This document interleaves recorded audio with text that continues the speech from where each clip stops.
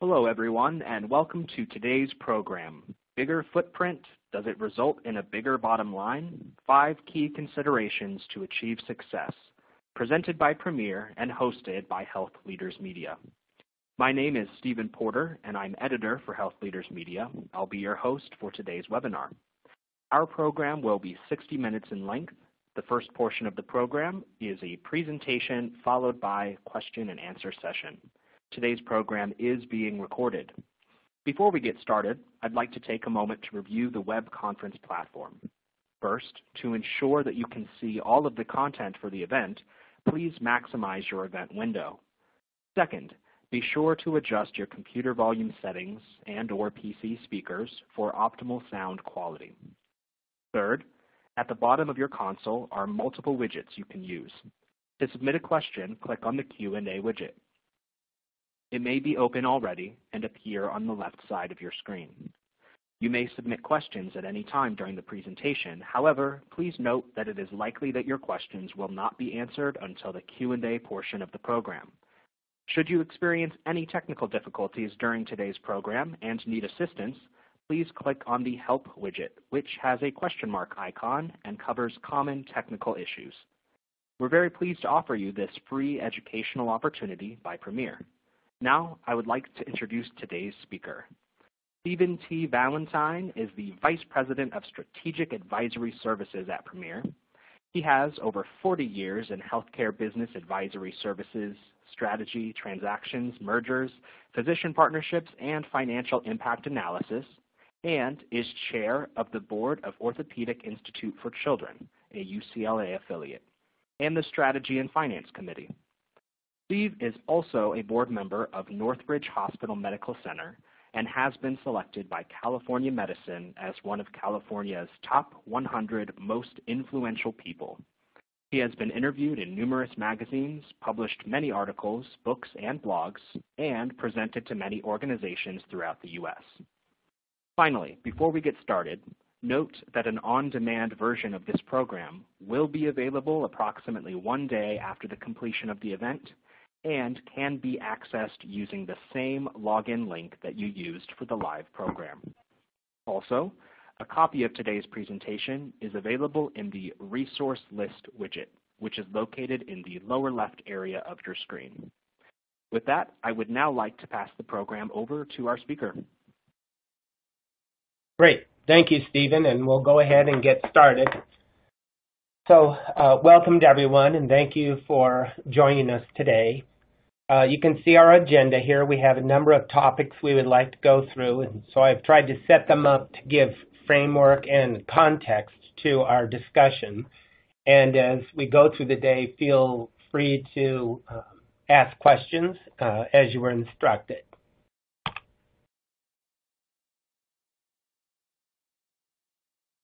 So a key issue here when we try to address is a bigger footprint going to drive bigger profits and enhance performance. We need to know what some of the major drivers are that are causing the consolidation. And we've seen a tightening of the net incomes and revenue pressure. So this has really forced hospitals to look and say, well, maybe we need a partner if we're going to drive greater revenue. So as utilization is shrinking, we see per capita use decline. The net income tends to follow because the revenue is down, and the old adage of expenses are variable when volume goes up and fixed when volume comes down holds true. The unpredictable health policy in Washington, D.C. has really caused people to whipsaw as to what do we do? Should we commit to population health, to bundle payment? Are we really going to have more risk payments? Are doctors going to be allowed to own hospitals again?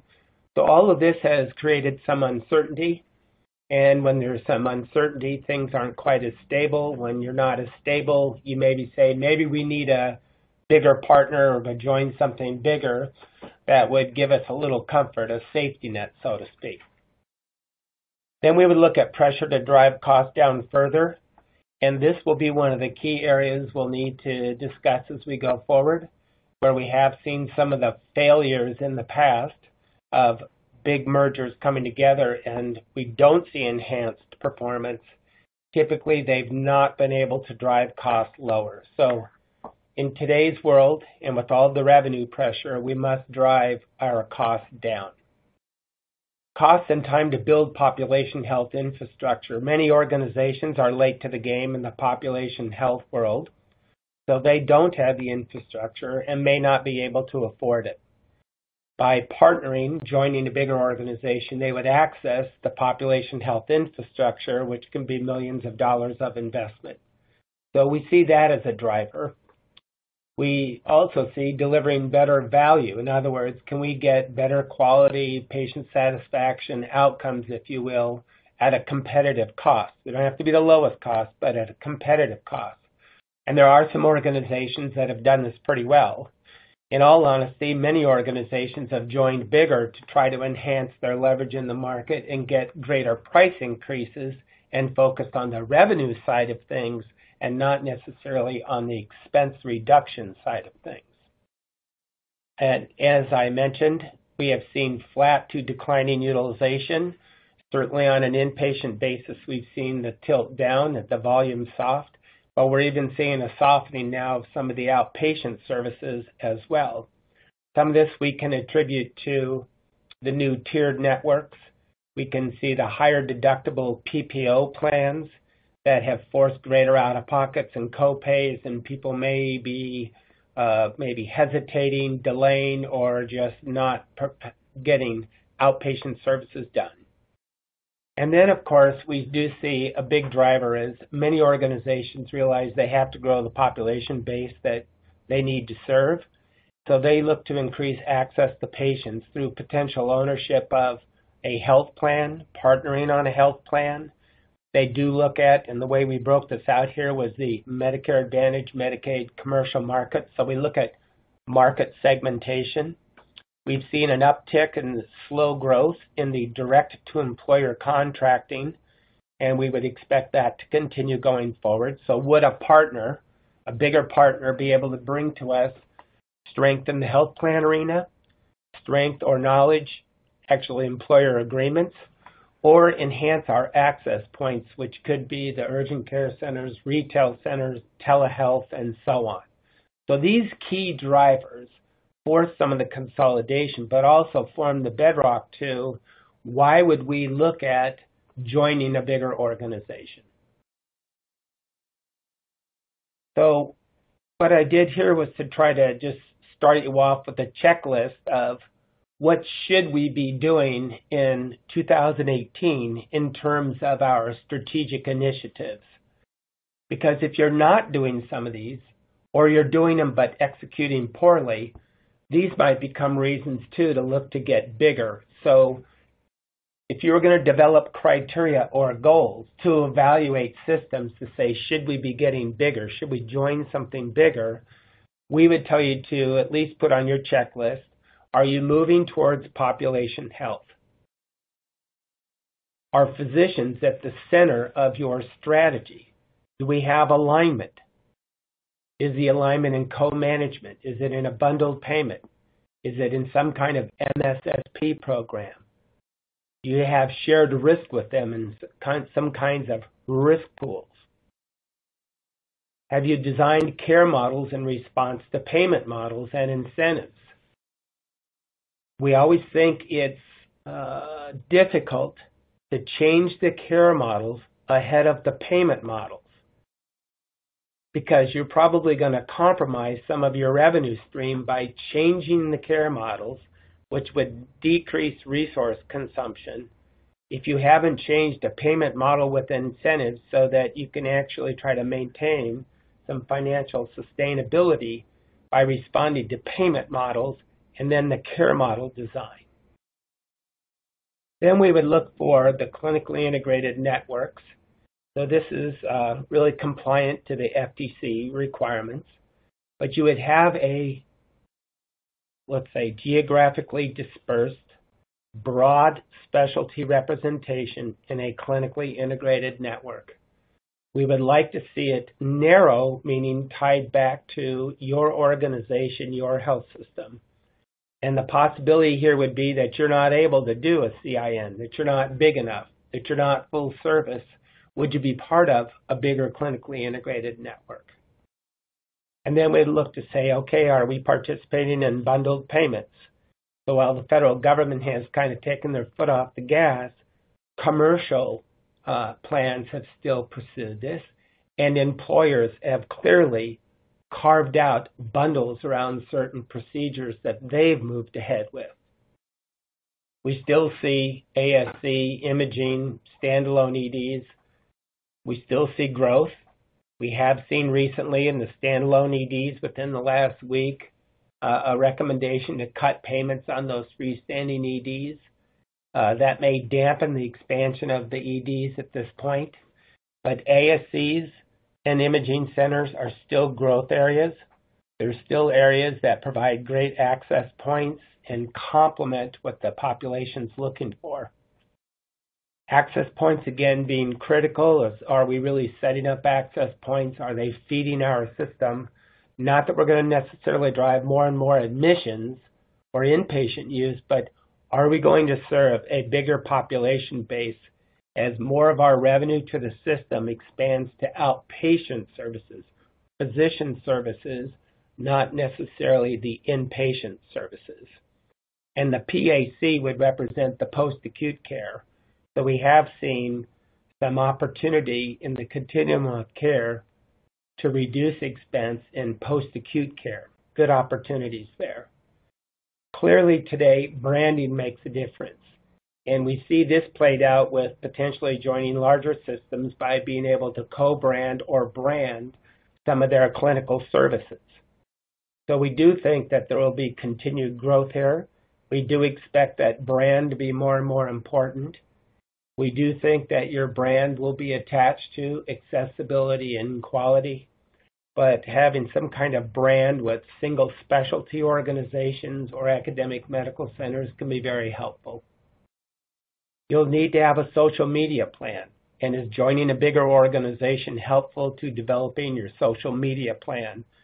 Because nowadays, depending upon what market segment and age group, you would see that social media plays an important contact point, access point for that population. Preparing your physicians for MACRA will be important. It is going to change the way they're paid. It's going to change their behavior, maybe based on some of your new care models and new payment systems that you're pursuing. But it is time to get going on the MACRA change that's coming.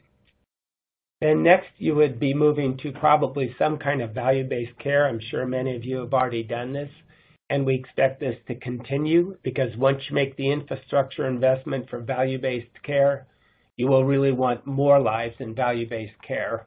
It used to be on a medical group that I was on the board, we used to like to get as much Medicare Advantage as we could, and because of our ability on coding, our infrastructure we had in place, we felt we had really good care model processes.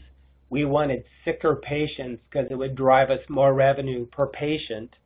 So we really leveraged our infrastructure to grow the value-based care population that would absolutely be the best revenue opportunity for us. So, if we're thinking about a bigger footprint, what would we really be considering? So you would really be profiling your current users, non-users. These would be patients as well as physicians.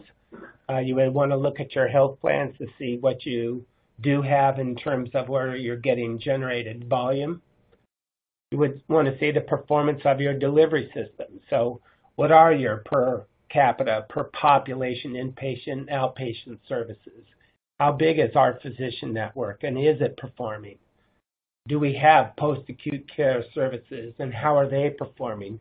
So we want to identify any weaknesses that we have if we're looking at this bigger footprint. We may want to acquire organizations, merge with organizations that can really address our gaps. Then we would look at the capacity of both organizations to grow. So if we're going to join an organization, is there really capacity to grow? And we ask that because maybe you're full, maybe they're full, Or maybe we're in the same market and now we're going to have to look at how we're going to deal with capacity or reorganize capacity in the market. Maybe you're one organization that is full, that needs capacity, and would then look to bring an organization in, increase your footprint, get bigger, but have capacity within the organization. If we then look at the service area healthcare needs, we would always look at a community health needs assessment. Those exist, so all the nonprofits have these. It's always good to take a look at those. And then we would look at capacity to market needs. So a few things that I believe are critical. So when you think about a bigger footprint, if we're going to grow the footprint and we are going to get bigger and we're going to be successful, you must ask yourself, are we essential in the market? We see health systems today shrinking, not getting bigger. And when you look at it, where do they divest? They divest where they're not essential in a market. So what does the word essential mean? Essential is one of those words that in our definition of the market would be, do the health plans need you in that market? You're essential to the health plan to sell its products in that market. And I would offer up that if you're looking at a partner or an organization is to get bigger, they must be essential in the markets they're in. So this still underlies one of the real theorems. You must be strong locally. So even though we're in a bigger footprint, we must be strong locally. We must be essential. And where we're not, I think going forward, you will see health systems vacate certain markets where they're just not going to be essential. They're not a player. And in all honesty, they can't invest enough to become critical in that market. So then when we look at, so what are the market needs? Is there capital? So is there major construction required? Because one fallacy, many organizations look to join into a bigger organization. They think that it's almost a free ride. They're going to get capital. They don't really have to improve performance. And things will get better just due to the fact they've joined the bigger system. The bigger system still views this as you must perform in your market. You must generate an EBITDA that will pay for the capital expenditures you require. So then you would say to yourself, is the bigger system that I would be joining going to operationally improve my performance such that my EBITDA will perform much better, and then I can spend money on my capital. And if you're in the population health, as I mentioned earlier, and we don't have a strong infrastructure, is there an infrastructure that we can access through our bigger new sponsor, our bigger partner? And then what are the IT needs? We have begun to see people say, well, I've got millions of dollars coming in IT. I can't really afford it.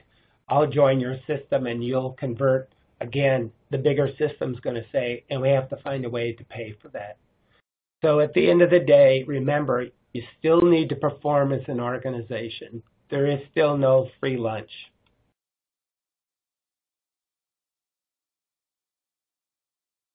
So when we do take a look at maybe where things are going, we really begin to see that you're really going to have to respond to the Medicare population. And we have to look at the demographics. So we have an aging population. The spending's going up. We can't afford it. We would expect more value-based methods of payment coming forward that are going to help slow this trend down. Where the growth is today is in the high deductible PPOs. And what we do expect is that here, instead of capitated models, we do see that these are still going to be some kind of a fee basis, but we might see incentives to hold the total spend down. So you can still pay fee for service, but you stay within an overall spend. But what this is doing too is putting price pressure, because for outpatient services, because the co-pays and deductibles are so much higher, people are beginning to price shop more. Truth is, not everybody's a price shopper. There isn't enough out-of-pocket exposure yet to force people to really look hard, to really change because of maybe the cost. If the copay in one case is $75, $100 with somebody else, will $25 really move the business? Probably not yet. So we will get there, but I would expect copays and deductibles to go higher. This will put economic pressure on you, as well as if we do look for a bigger footprint, a bigger partner, we would want someone who is well-versed in the PPO world, may have insurance products in this world, and this would be very similar to direct-to-employer contracting. All the same principles would apply to how you would deliver care. So here's an example, too, where the AMA and Anthem are trying to promote high-value care. We would expect this to continue. So in the bigger footprint, does the partner offer some kind of a high-value care response? And so here you can just kind of see some of the factors that go into place. We don't need to read them all, but we have seen more of an emphasis on accessibility, actionable data, enhancing patient care. People want things tailored to their employers, to the employees.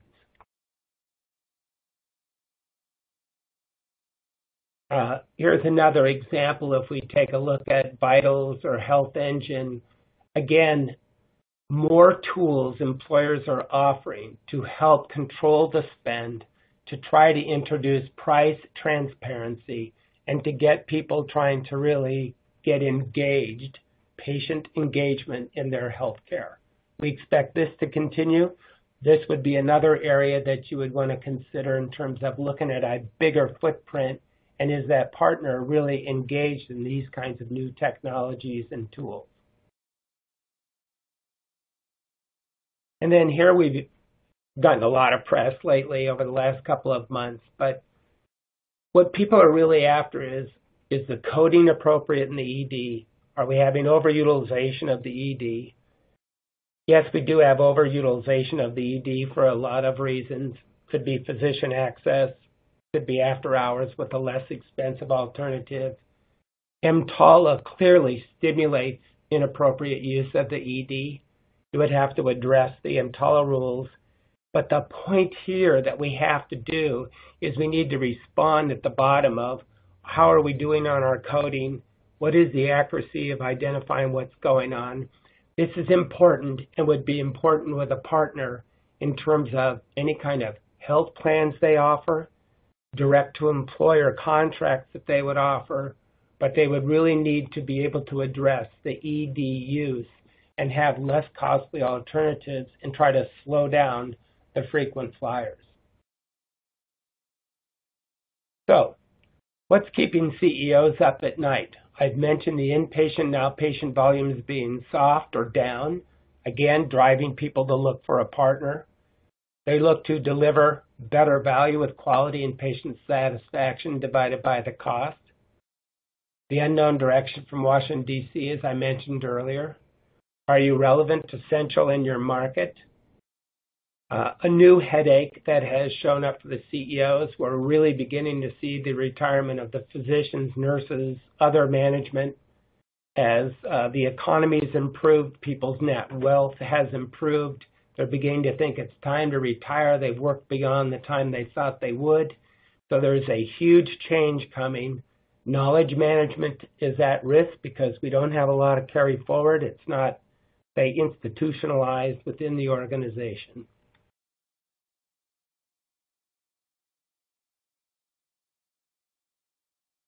So here we'll say, and this is well worn in the industry, but when you do look at, we are moving from volume to value.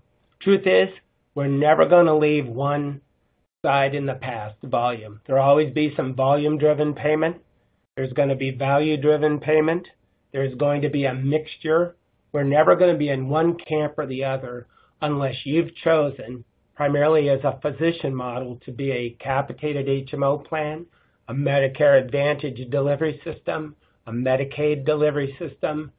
But at the hospital level, and mostly in the outpatient services like ambulatory surgery and imaging, you're going to be serving all kinds of different patients, not just one or the other. But as a health system, we're moving to value. There will always be some value left in the volume side of the equation.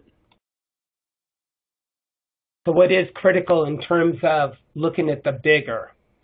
So if we're going to have a bigger footprint, we have to really address the issue of greater access points. And you could look at this locally, or you could look at this in a region, or you begin to look statewide. And so here we must have access points, a variety of access points, each designed for a different market segment. So you might find that if you're going to be more successful as an organization with a bigger footprint, can you run these well? Can you make money at these? And are we going to be able to capture a bigger population base to drive more revenue into the system? So a key success point to being bigger and more profitable is going to be enhanced access points. They cannot be run, though, as a hospital department or in a hospital cost structure. These are usually pretty tight margin businesses, and we look at these as building blocks so that we can really kind of funnel volume into the organization, knowing that we have to get a bigger population base to offset declines in utilization. On the left-hand side, we've really tried to identify the market segments and the types of payment systems so that you begin to think a lot about market segmentation and designing different access points to the market segment. And here we have the accountable care or the clinically integrated network structure. So we need a continuum of care. And if we look on the right-hand side, this was cornerstone to President Clinton, President Obama's healthcare approach and how they wanted to see healthcare reform, which was essentially to put an accountable health plan, an accountable care organization, or mimic Kaiser Health Plan to say, this is the infrastructure to a health plan to manage a population.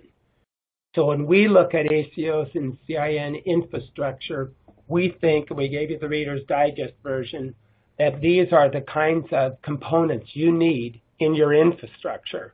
And if you don't have them, when we think of a bigger footprint, a bigger organization, can they provide these tools to us for our specific market? So that brings us to the next slide. And so on slide 17, you might find that a big CIN organization might have a big region. You might find that you have on the bottom right your own accountable care organization to deliver a certain amount of geography. So the bottom of that triangle, that pyramid, the width of it represents the broadness of the geography served. The ACO would represent that your organization needs to deliver that geography or that population. We might find another partner in close proximity, and their CIN delivers another segment of the population, and then a PHO, yet another partner, might deliver part of that population and geography, so that a bigger CIN, be it a bigger health system or academic medical center, can leverage its infrastructure on the right, but have partners underneath that help expand the geography, expand the population, and thereby allow a bigger footprint that you don't necessarily have to own, but you support through the infrastructure in the upper right-hand corner. Then as part of all this population health, we've really seen social responsibility and the determinants enter into the equation. So just kind of quickly, where we have seen many health systems go with this, they really tend to focus on the housing, transportation, food insecurity as really the three areas that health systems have tended to focus their efforts to integrate with their population health. So again, if we're thinking of a bigger partner, we might be looking at what are they doing in the social responsibility world, especially in housing, transportation, and food.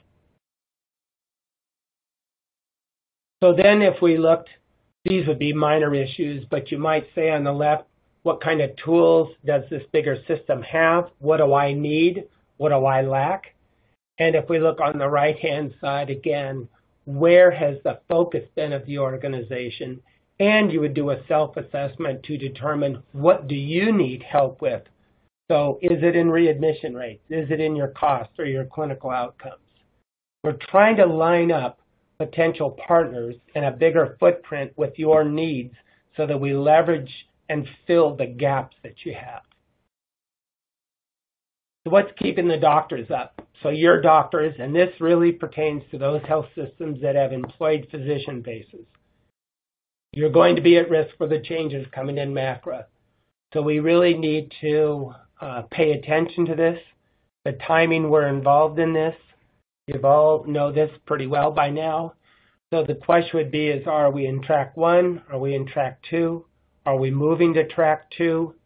Would a potential partner bring us into track 2? Do they have some of the alternative payment methods in place that would enable our doctors to move in this direction? So this would be a way to maybe accelerate your employed physician base, really responding to MACRA and being better prepared for it. And all we threw in here was the 4 different areas that you're going to have to pay attention to. So again, when you consider a partner, here would be some areas to ask some questions. So the consumer. So something I think we really need to pay attention to is on the right-hand side. So CVS is saying we are bringing healthcare to where people live and work. That is important. They are driving a wedge in between the patient and the hospital or your health system. You need to partner, leverage, gain technology, health plans, direct to employer, but you need to do the exact same things here. Get to where people live and work. So if we're going to look at a bigger footprint and we're going to be successful, we will need strategies of moving into people's lives, where they're living, and where they work. This tells us where the competition's coming from in the future. And we're beginning to see more of this with Walmart and Humana. We saw it with CVS and Aetna, obviously. So the competition is there. What I like on this slide is to always point out, many health systems talk about their vision as being full service. At the end of the day, CVS sees themselves as a full-service healthcare organization. Walmart sees itself as a full-service healthcare organization. Everybody has different ways of getting there. They don't feel they have to own all of it. They're a little better at partnering, where health systems have traditionally been more of a control approach, even though more willing to partner. We would encourage, when we think of bigger and a broader footprint, is to partner. You may not be able to capitalize your entire growth and need partnerships to accomplish the bigger goals. So why now with all this consumerism? Obviously, we talked about at the front end, higher out-of-pocket costs. So as the more cost sharing, the more people begin to get engaged. In the digital age, you have a lot more access to information much more quickly. The health insurance exchanges help. They put out more information for use. We do have a growing transparency, more websites, hospitals putting it on their websites, imaging centers, they'll give you their price, they'll tell you when you can get an appointment, they'll give you quality ratings. So I think at the end of the day, when we begin to really see what's going on, the consumer is becoming more engaged, especially as they have more out-of-pocket cost. So convenience kind of becomes important. So we happen to be bullish that we need to be very strong with convenience. So does the bigger partner offer greater convenience to grow? Do they look for gaps to fill in which convenience is maybe a strategy that you've not been able to execute as well on?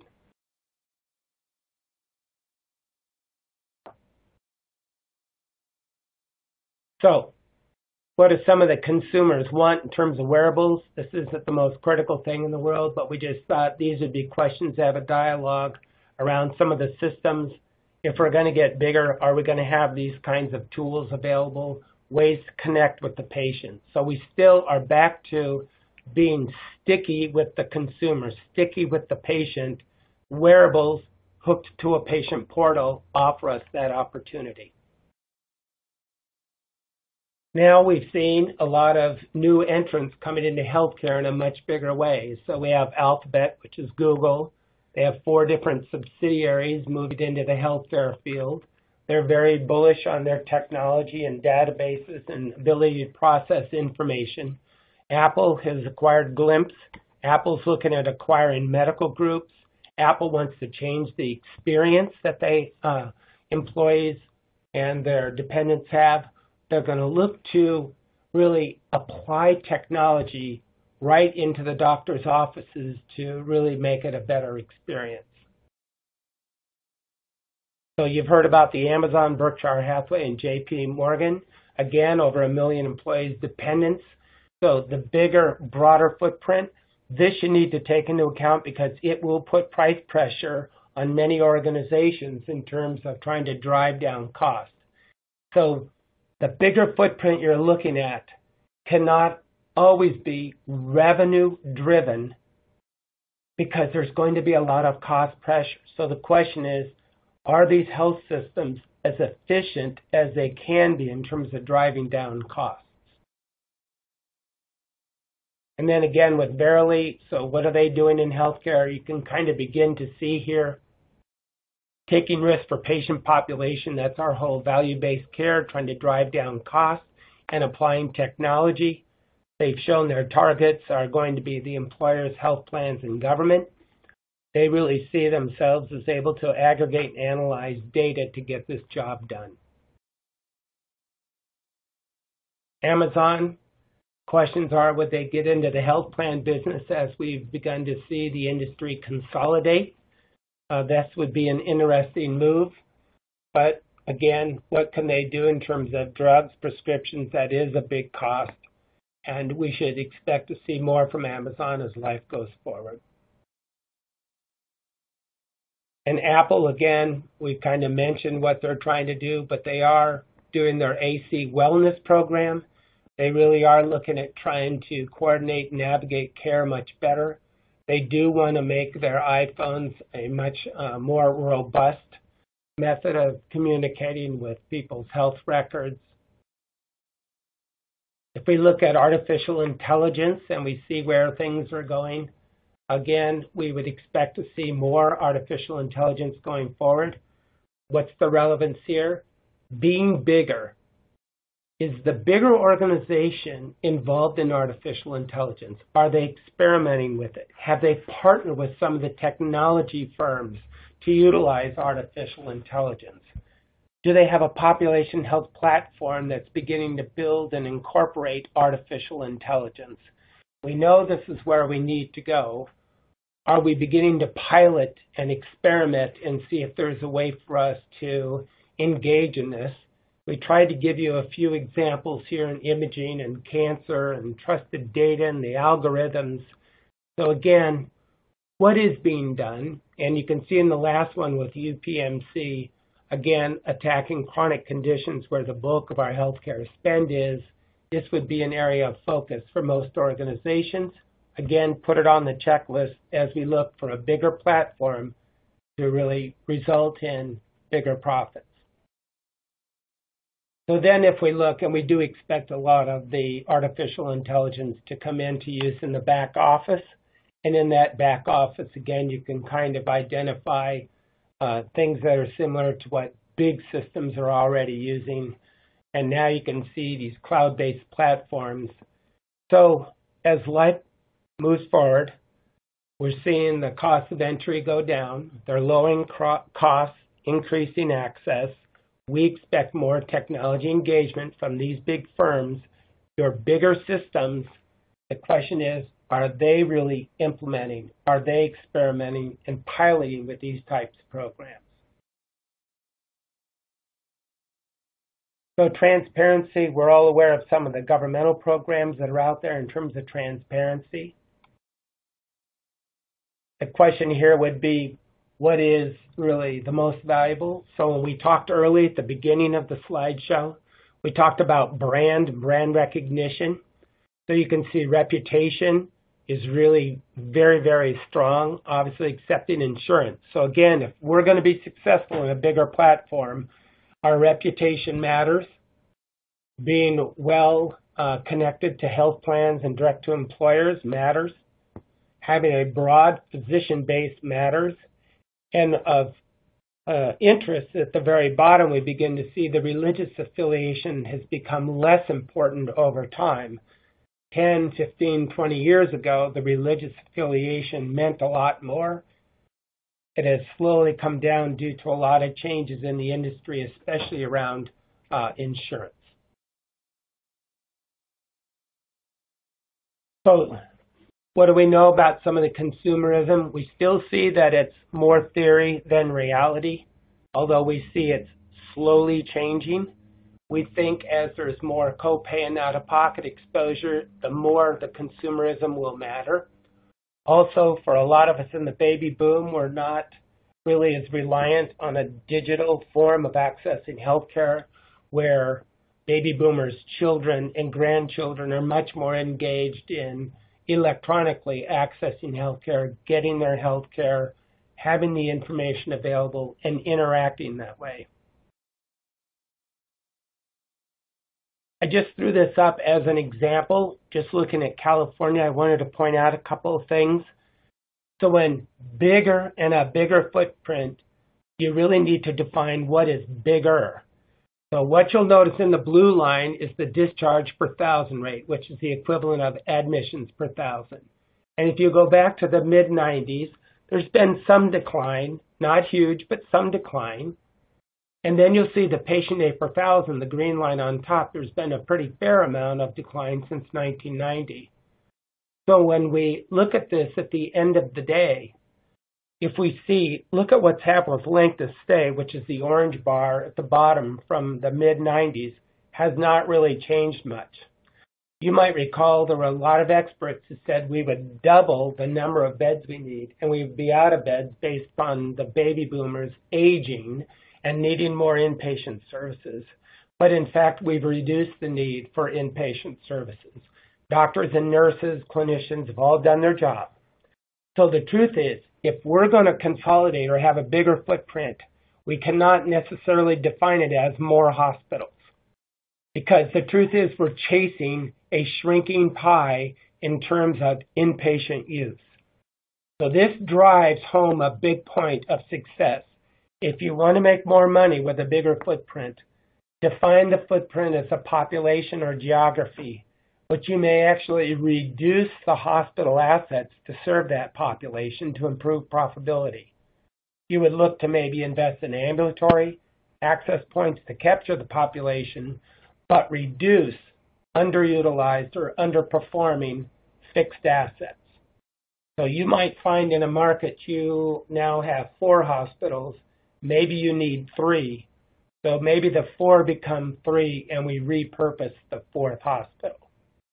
This is not pleasant. Nobody joins a system to be kind of shrunken down and then eliminated, because they don't look at the whole pie. They look at it as my hospital, my community, my access to care. And we've obviously seen a lot of consolidation. Updated numbers for 15, 16, 17 actually show a increase in the number of transactions and consolidation. We fully expect this to continue to occur.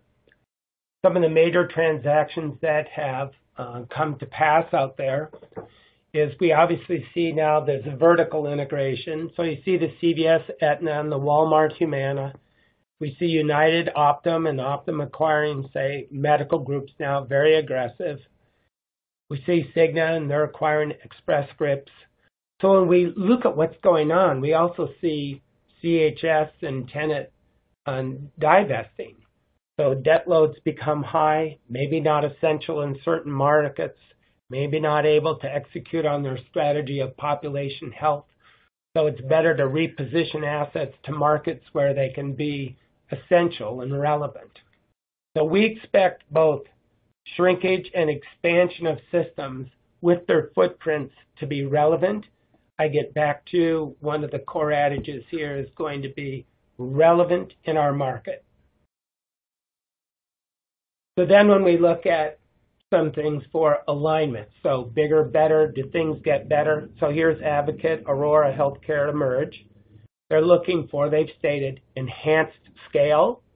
So we look to get better economies of scale. They would like to diversify their markets. The investment bankers, as you know, like to have you as broad a geography as possible. They would like you to be multi-state, so they talk to the bigger systems to be multi-state. It reduces risk. And then we would see greater access and efficiencies come into play, consolidation in some markets. Then you see McLaren Healthcare to acquire MDYs. Why would they do that? Diversifying geography, expanding reach. They want to increase their critical mass, gain economies of scale. Two plans: do you merge infrastructures? Diversifying product offerings, so it's a fast way to get additional products to the market, learn from each other, introduce new products, and then again, look to adopt best practices. And I've selected these types of examples because people always talk about, wow, we're getting bigger, we're going to have a bigger footprint, we'll be more profitable. But the truth is we still need to execute on all these things. Here we can see HCA Gulf Coast. So they're looking to expand their footprint. They're looking to gain economies of scale. They're rationalizing their services within the market. Greenville, gain economies of scale, expand footprint, greater access to combined resources, scope of services. You see some common themes. You see some nuances. So every case, you can't look at one and say this one represents everything. Everything's kind of a one-off, but there's usually some core themes that cut across all kinds of bigger is better.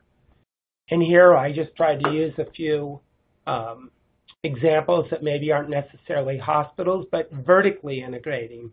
The bigger footprint is after capturing a greater population. So this is a case of trying to redirect business back into your delivery system, try to gain economies of scale. Some of these you'll notice, you're trying to get closer to the patient. You're trying to wedge yourself in to where the patient lives and works. So again, just some examples for you to look at of where is our competition. When we say is bigger going to generate a bigger profit, we have to also say where is the competition coming from, and is bigger going to deal with some of these new competitors. And here you see some of the considerations. So when we look at this, you need well-defined goals and compatible cultures.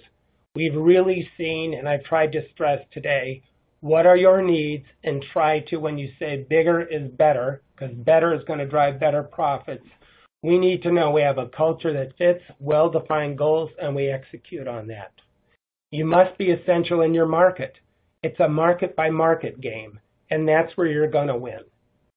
You must be able to improve your value proposition. Many times people get bigger for the sake of bigger and forget the question of, well, how do we improve our value proposition to the public that the public would in fact use us? You do get generally better access to more resources. Maybe it's a bigger GPO. You get a better discounts with vendors. You get knowledge management that can be transferred for pop health, for physician practice management, physician employment, ambulatory operations. And then if we look at enhanced credit rating and access to funding is always important. Some organizations just can't access good credit. So be essential in your market, and that would really be a huge driver, but stick to the plan. If we look at some of the mistakes, we would see that people lost focus on cost reduction. Many times, especially nonprofits come together. They're very nice, very cordial. They don't really make some of the tough decisions to reduce overhead, to reduce duplication, to reduce expenses that are unnecessary. So the question here would be is, if we're making some tough decisions, make the tough decisions. We find the investor rounds are maybe a little more effective at making decisions and moving forward and downsizing, right-sizing, where the nonprofits tend to look at, well, maybe over time we'll just freeze positions, there'll be some attrition, and we'll get there. So it's just different cultures, but typically probably a harder look needs to be done in the nonprofits, getting in bigger to really take more expense out. Slow, non-offensive decision-making, again, what are we doing for the greater good? Do we take 4 facilities in a market and really make it 3? That is a tough discussion. It never goes well, but at the end of the day, it's probably the right decision that needs to be made. Lose local market focus. Sometimes we centralize so much into the corporate office, we lose sight of what's happening in the local market, and that's where we do need to do a better job of aligning with our physicians, our community resources, and we really need to be appropriate in terms of fitting with the community. And then again, we identified at the front of the transaction all the opportunities. It's time to execute against that plan. Most of the times the deal gets done, people forget all the analysis that was done to get there, and then they kind of start fresh. And then a major reason for failure is we really ignore the cultural differences. You have to accommodate some. You may not be able to accommodate all. Otherwise, we end up with duplication. So kind of in summary, you have positive results when you focus, and you have poor results when you lose your focus. Positive when we really focus on, are we essential in the markets we're in? Poor when we don't follow our plan of execution, which should be built around building our relevance in a market. So with that, I'll turn it back over to Stephen for any questions that we might receive. Well, thank you. This brings us to the Q&A portion of the program. So we would now like to invite you to ask live questions of our speaker. To submit a question, click on the Q&A widget at the bottom of your screen.